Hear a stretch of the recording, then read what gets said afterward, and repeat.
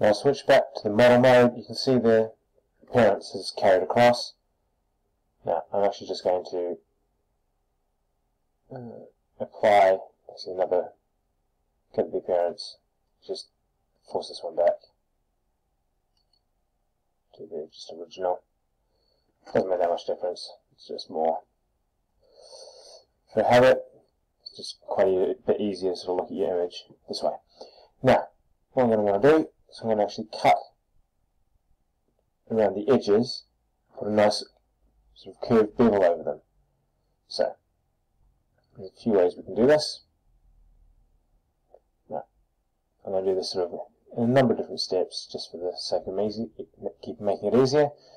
I'm going to use the fillet tool, and if I hold down Shift when I'm selecting the different edges, it lets me select them. You can see it actually can also pick up the ones below.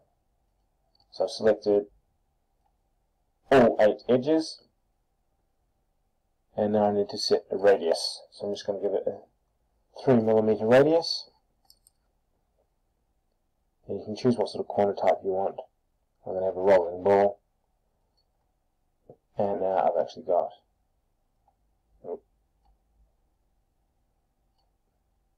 zoom in.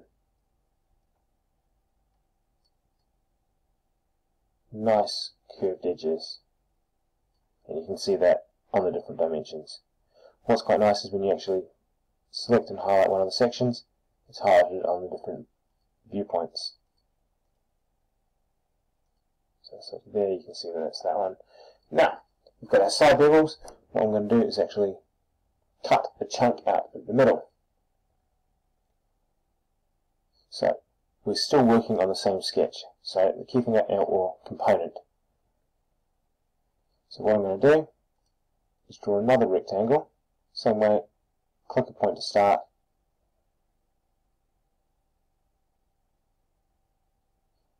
I'm not going to worry too much about getting everything exactly positioned. Now, with this one, you've got to try and make sure that it's on the same axes as the top of the basic phone. So you can see here, it's actually right on the top edge. So I'm actually going to cut that down into it.